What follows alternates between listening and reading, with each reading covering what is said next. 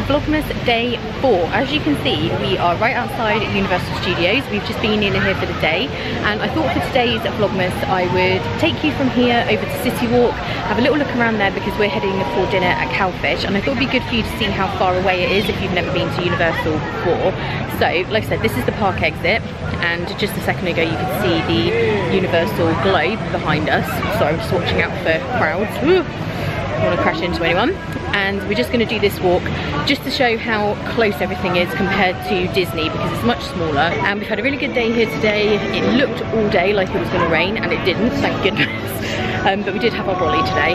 But the weather the last week has been warmer than we had those few days that were super cold, but not super sunny and too hot. So it's actually been really nice, really comfortable temperature for walking around the parks. So I'm going to turn this around so you can see some stuff and not just me. So we are just going over the bridge, and you can see NBC Grill Brew, which is a huge sports bar.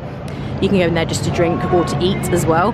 And I did quite fancy trying there, but I don't think we will be on this trip, maybe on the next one. And this basically is Citywalk, the start of it, so that's how quick it took. Islands of Adventure is over there. You can see the Hulk coaster in the distance.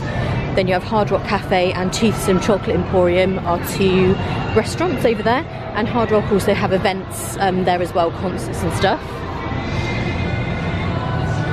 So if there's any sporting events on, this place gets absolutely crammed.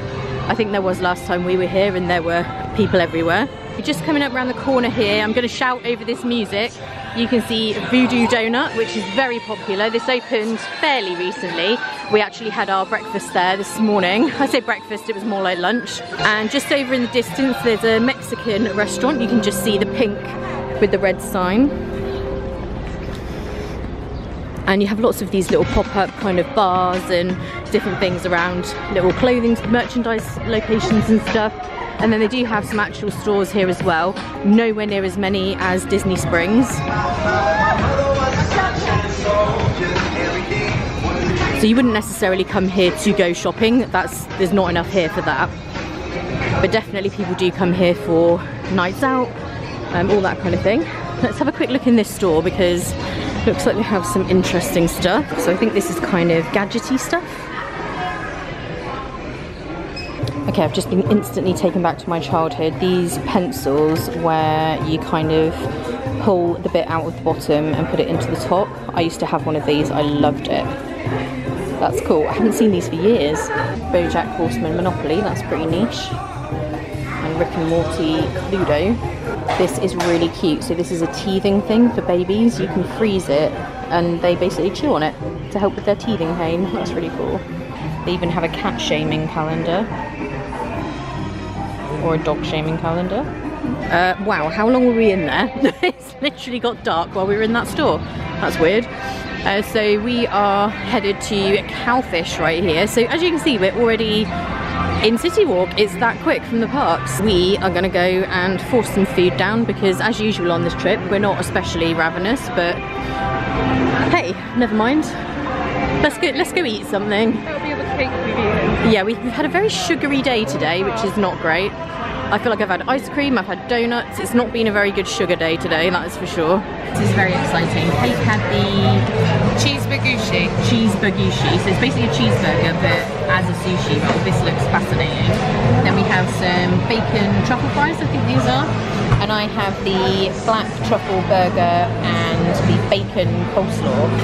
So this looks very exciting.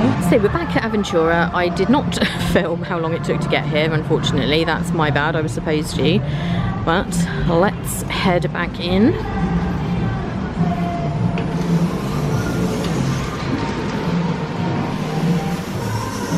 And as always, it is very chilled and very quiet down here, which has been the case every day.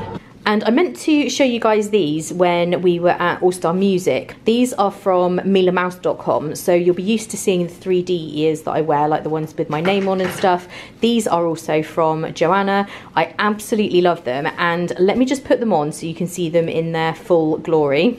Maybe I can get Kate to just turn this vestibule light off. Ta-da! Oh my god, look at these. I love them, and she so kindly sent a pair for Kate and for me, so we both have a pair of these to wear, and we're going to wear them in Epcot on our last night here on Friday. So I just did a whole bit talking to you guys and I wasn't recording, so let's do that again.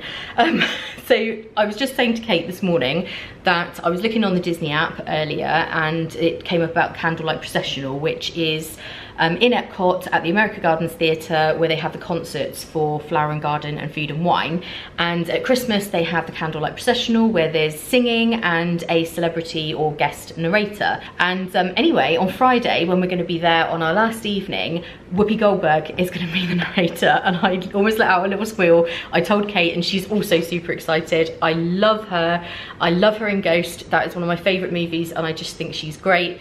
And I heard an amazing story about her the other day in that movie. So she knew Patrick Swayze, and when they were making the movie he was obviously cast as Sam, and they were casting the character of Oda Mae Brown, and she says that she auditioned for it and he said that he would not play the part unless they cast her as Oda Mae Brown, which I just think is so cute, and they were like really good friends and everything. So I just love her. I'm so excited. I'm going off on like really weird stories, but she will be there Friday, so we'll do our best to try and see her. It will be super crowded, I'm sure, and a lot of people have reserved seating with the Candlelight Processional package, so we will have to see.